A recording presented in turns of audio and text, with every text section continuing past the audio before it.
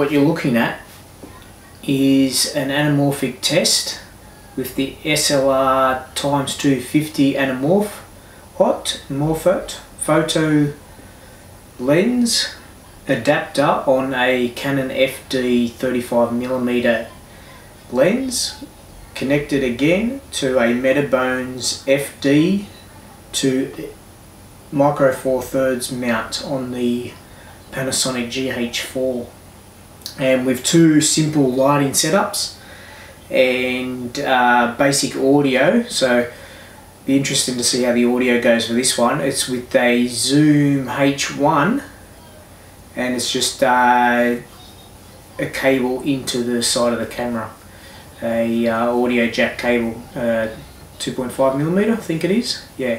The two lights are from Aperture, and they come as a kit, and it comes with a little stand and stuff like that, and a hot shoe adapter. And I've got a previous video and I'll talk about those lights.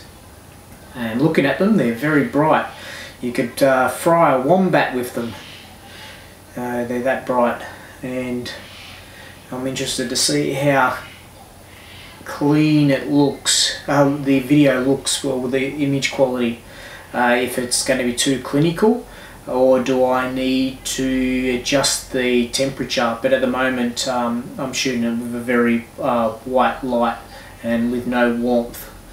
So this is all new. This is a new thing that I'm doing. Or, you know, I spent many years doing video, and all my video content, I have nothing to show for it because it's all locked away in a vault and never to be seen, only unless a criminal wants to get out of jail and they request another court proceedings to try and get out, then my video footage will be looked at again. But to the general public, it's too hazardous for anyone to really watch, and it's locked away for good. So now what I want to do is I just want to share everything that I've learnt in the field, and I've spent thousands of hours in the field, and if I can share everything I know, it will make your job easier to learn about being a video operator and editing. And that's what I'd like to do, is just do a video each week sharing little snippets of what I know, so that you creatives can go and change the world. And I see the power of YouTube. It's a massively powerful thing.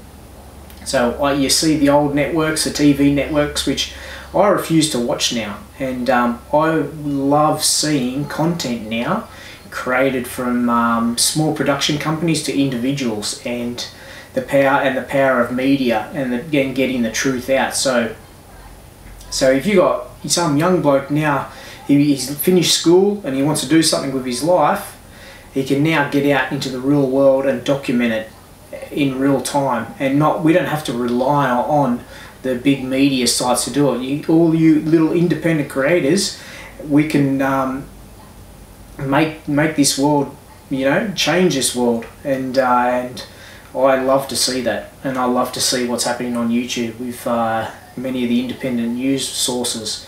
And if a young bloke can get out there, or girl can get out there and share awesome content and video, well, I'd love to help.